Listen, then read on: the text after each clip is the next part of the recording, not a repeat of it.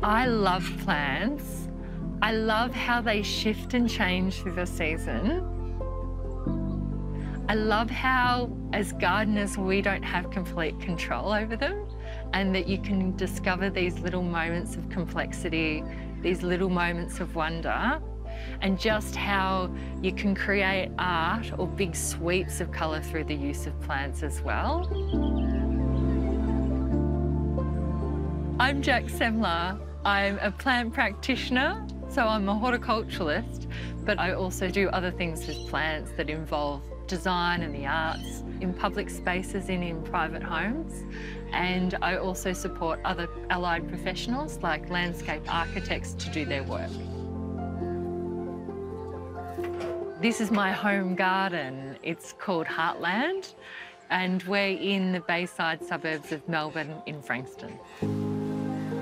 I feel like it just fuels my creativity having all of these plants around me, and that it really drives research and development when I think about my planting design.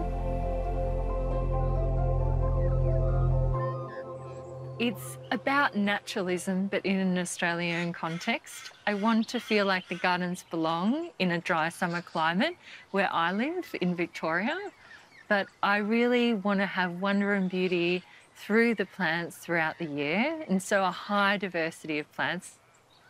I refer to it as being a maximalist, where we're about as many plants as possible across the seasons.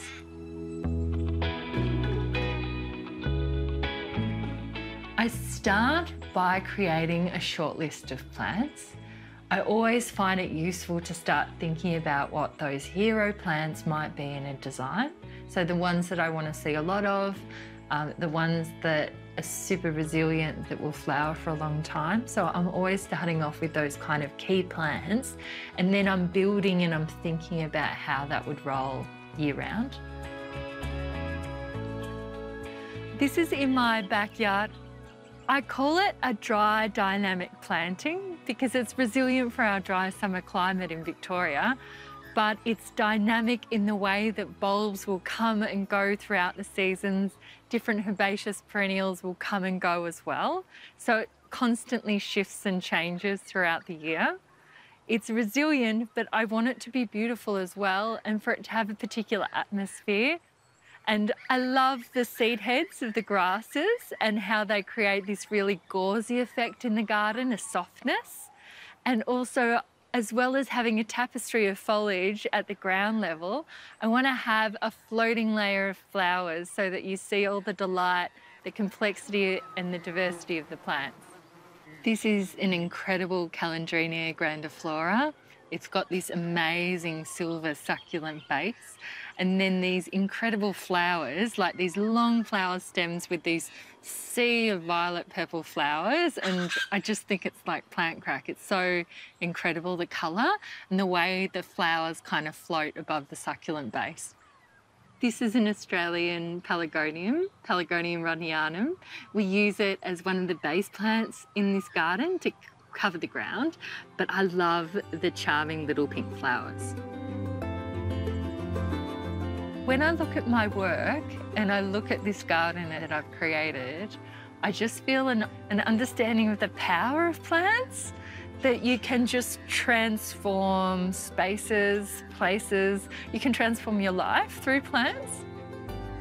I was very lucky. I grew up on a farm, and I come from generations of plants women. So my aunts, all my family, my grandmas, they were all very passionate gardeners, and they created these incredible gardens in very harsh environments that were really dry and arid. And they were so abundant and generous, and they were filled with all this kind of colour and sweeps of succulents and unusual plant combinations. It really taught me that gardens, you know, they are sustenance around our homes, but they're also places for creativity too. My dad worked for the primary industries, and so I would go and collect seeds with him on the weekend. And, you know, just as I grew up, it just felt like it was always plants around us and that gardening was just a way of life. When I was growing up, I did well at school, but it never seemed to be an option to be a gardener or to do anything related, like be a landscape architect. And so I ended up studying outdoor education because I love the natural world. And then during that time, I actually worked for an amazing nursery, and I worked with this incredible fount of knowledge in Australian native plants, Marilyn Sprague. And I worked for her for many years, and I just felt like I absorbed such a passion for plants and for growing plants as well, for again collecting seeds, but also the propagating of them enjoying them flower, you know, all the subtleties of Goldfields plants. But after a while, I found myself in Alice Springs and worked there with science and technology, an Indigenous company up there. But I think plants were always calling to me. So when I moved with my partner back down south, I was in South Australia and I just threw in my job and I started studying horticulture full time. And from that point, I haven't looked back. Like I think plants gets you in the end, and it took a while for me to be able to pursue it as a vocation, but now I'm not looking back.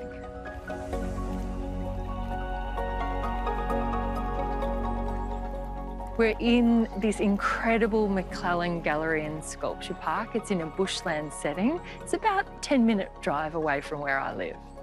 And it's such a natural kind of partnership to come to McClelland as a plant practitioner and actually grow a sculptural piece, actually grow an artwork.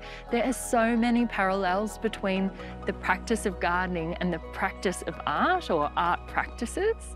And it's the perfect place to kind of explore what those parallels are and pilot work as well. This piece, Work Tended, it's exploring the dynamic ways that we create art and how it's influenced by the cycles and the seasons of nature.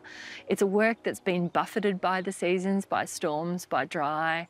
And it's also how we've looked at how we actually create and use plants as a canvas, that we can look at the repetition, the use of colour, and how we actually have these dynamic artworks in our gardens, but also in sculptural spaces.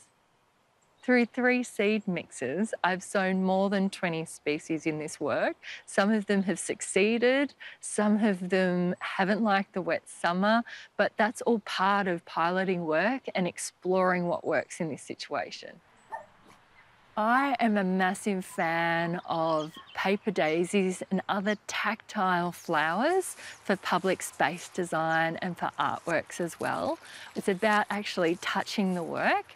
And so to have this effect, we've used a huge range of these iconic paper daisies or everlasting daisies. Some of my favourites like Xerochrysum bracticum, which has this incredible kind of colour palette throughout the whole work. There are Rhodanthe chlorocephalus, which are those incredible paper daisies. There's other things that have kind of come and gone throughout the seasons. And to consider that palette so that it's readable in this space, we have a whole lot of salmon, zinnia, lilliput, you know, floating through the space that, you know, respond to the Xerochrysum paper daisies as well. I can't actually envisage a life that I don't have plants in it. There has always been an element of nature, of plants, like it's where I'm at home.